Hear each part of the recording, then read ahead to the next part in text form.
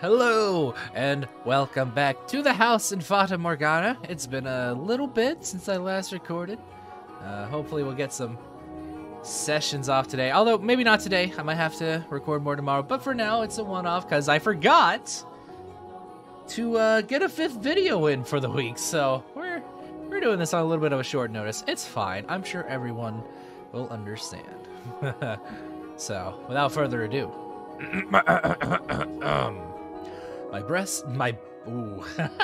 My best British voice. I wanted to say British and best, not breast. I'm not thinking about chicken, okay? Or any other stuff. Anyways, you shut up. The white-haired girl turned back, bewildered, to find Nellie smiling at her. The corners of her mouth turned up into a self-assured grin. There was no trace of timidity or uncertainty in her demeanor. Her flaxen eyes seemed like they would look nicely. They would look nice under the light of the sun. I said that. Almost the exact opposite of the white-haired girl. Hee hee. I want to talk to you, actually. Bet y'all missed that one. But Mother never was one to share. I asked her to trade maids, but she wouldn't have it. Trade? You mean for... Which is why I decided to completely redecorate my room. Because then I would need some extra hands. Grow 6 extra hands? But why? Why would you grow 6 extra hands? Because Mother and Father refuse to tell me anything. Why is that? Who are you exactly? Where did you come from? Tell me, what house are you from? Why can't you tell me? If we took you in, you must be from a fairly decent family. As a member of the Rhodes family, I have a right to know. Do I not? You can't expect me to welcome a girl into my home who won't even tell me where she's came from. I don't know anything about you. I haven't seen you at parties. At any parties. I'm the white-haired girl. I came from another country. Another country? But none of those exist outside of Britain. What country? Somewhere very, very far away. Oh? North of here? East? West? South? Transylvania, actually. I'm a vampire. Vampires come from Transylvania, right? I'm not making that up. I hope I'm not making that up. Be kind of embarrassing if I were. South. It's south from here. As in, like, south of the ground we're standing on. As in, from the Earth's core. I crossed the sea to get here, which is why we've never met before. Well, that's just stupid. Why are you so stupid?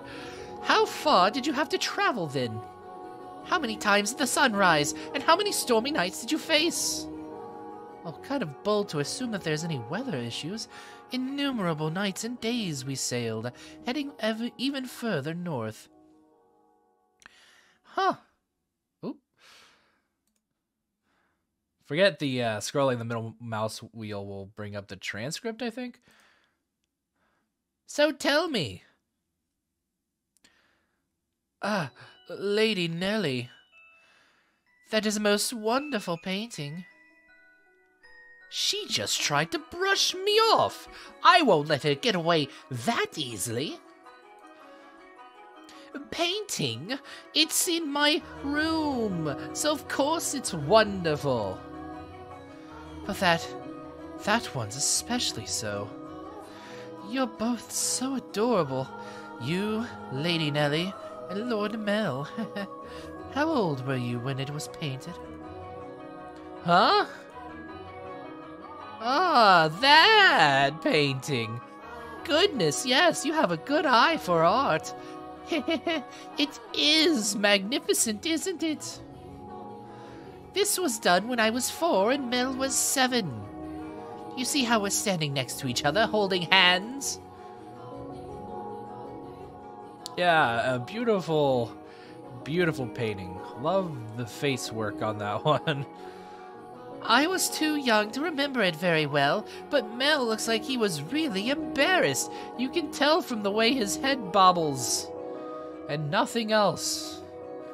But standing there like statues makes for a boring painting. Nellie explained brightly. She glowed and was just completely, like, unseeable because of how bright she was. Everyone had to wear glasses, sunglasses even. Having completely forgotten where she was pressed up against, forgotten she was pressed up against the white-haired girl, she did a little twirl, stopping to face the portrait. Though many paintings lined the walls of her room, Nellie was most fond of the one of her and her brother. Two darling siblings standing side by side, the older brother smiling kindly and the younger sister sweetly tilting her head, her cheeks the color of fresh-picked apples. It was like the very embodiment of their happiness. A painting lays its subject bare, you know, fortune and misfortune, happiness and sorrow, enshrined on canvas for all to see. And this reflection is not merely limited to the point in time it was made either. Where'd the music go? Did you know, Master, that paintings are alive? They are drawn with a brush over an extended stretch of time, unlike photographs, which capture a singular moment. The two have their own individual merits, but a photograph is still, while a painting moves. Portraits reveal both the past and the present state of those they depict. Heh. Why would a camera not be able to do that either? I don't know. It's kind of lost me on the comparison. But anyways, excuse me. Mel and I have always been close. I would sing songs for him, and he would teach me I really cannot speak tonight. I'm so sorry. My brain is a little fried. I have not gotten much sleep in the past few nights, so some circuit boards are going haywire right now. And he would teach me about all sorts of things. He's so smart. Nowadays, Mel hardly even goes on walks with me, making excuses like, "Oh, I'm an adult now." But we used to spend a lot of time playing together in the rose garden. I see. The white-haired girl normally had difficulty smiling, but her lips naturally curled upward as Nellie reminisced. A vision of the two happy siblings had probably swelled up in her mind, and I imagine there was a faint trace of envy in her heart as well. Lady Nellie, you love Lord Mel quite deeply, I see. Yes, of course I do. Mel's smart, and he's studious, and he's incredibly kind. For my birthday, he gave me this wonderful rose necklace. The jewelry shop he got it from is famous because even the royal family makes commissions from their workshop. So he had to order it. He had to have ordered it months in advance, years even, millennium. Just for me. He's a prince, and I'm his princess. Don't you say that line. Oh? He's pretty charming, wouldn't you say? Like a Prince Charming, a regular Prince Charming. That's why I call him my prince. But you know what? Mel is a terrible dancer, and he still hasn't got his feet on the ground yet, and he's so bad at interacting with girls. So there's no one else who would say that about him. He is quite the gentleman. I assumed women would be drawn to him. Gentleman? Ha! Have you met Mel already? This morning, briefly. You bitch! That reminds me, Mel seemed to know about her too. Did I have that thought out loud? What do you think about Mel? As I said, he is a gentleman. That's not what I mean! Don't think I'll let you get away with putting any funny ideas in his head. What? Mel is too trusting. He's pure of heart, so I won't stand for you trying to take advantage of him. I would never. So you say, but you actually want to get close to him. I wouldn't dream of it, Lady Nellie. He's a man far beyond my reach. You aren't planning to do anything, are you? Not at all. And you don't have any romantic feelings for him, do you? What? Well, do you? I have no romantic feelings for him, Lady Nellie. And you won't develop any? I will not. And with that, Nellie gave a wide, satisfied grin. Even though one has no way of knowing how another truly feels, or how they might in the future. Haha, you wouldn't, would you? Now that I think about it, there are plenty of other boys. You getting together with Mel is downright absurd! Indeed. But anyway, back to what we were talking about earlier. Your family, I almost forgot. You haven't told me exactly where you came from, or anything about your... Oh. Lady Nellie, I've brought a new carpet. Just look at the embroidery. A work of a true artisan. I'm simply in love with it. Surely you will find it to your liking as well. Wow, you're right! That's a Florentine stitch, isn't it? I wonder whether someone mimicked the style, or if it was imported. Or imported. I don't know why I had such weird emphasis on that word. Either way, great find! Let's hurry up and get it laid out. Oh, and we'll have to see how the colors go with everything else. We have to finish redecorating quickly so I can show Mel. He'll be so surprised. What wonderful taste you have, Nellie.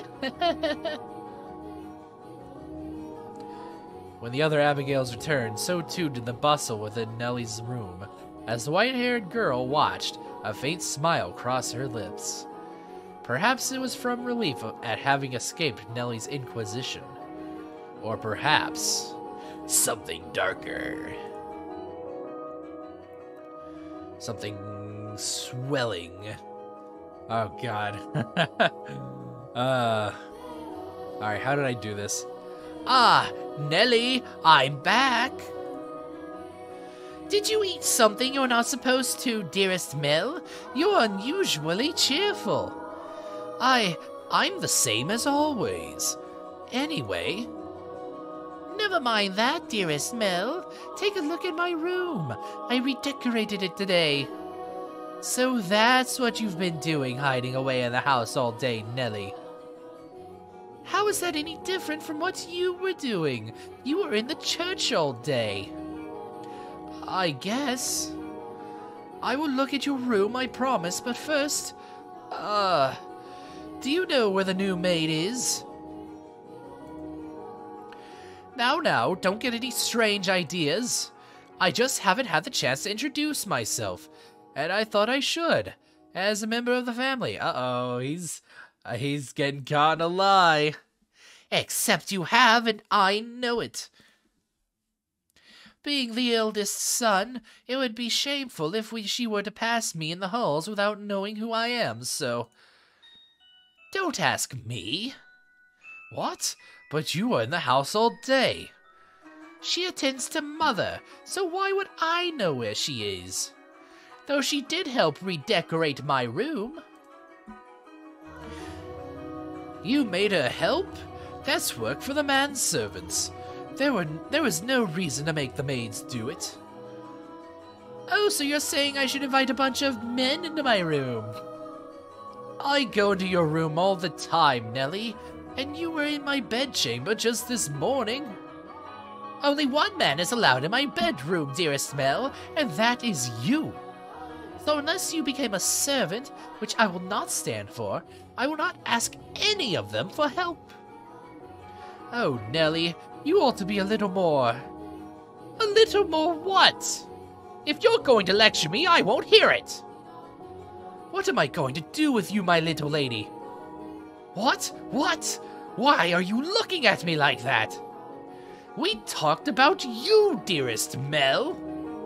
And I'm not going to tell you what she said. About me? What did she say? Please, Nellie. She said, Mel's a big stinky doo-doo butt. She said she has no romantic interest in you. Well, why did that even come up? Because we're both girls. We talk about things like what kind of boys we like and who's the most handsome. Oh. Why do you look so downtrodden, dearest Mel? You look like a sad little boy who can't get his crush to notice him. That face is unbecoming of a prince, Mel. Are you interested in her? That's strange. You haven't even met. I am not. It's just depressing to find out that someone you've never even met doesn't like you. That's all. And fade to black. Alright. We will pick up with what the white-haired girl is going to say next time on Hooky Hour. Until then, I will be seeing you later. Bye!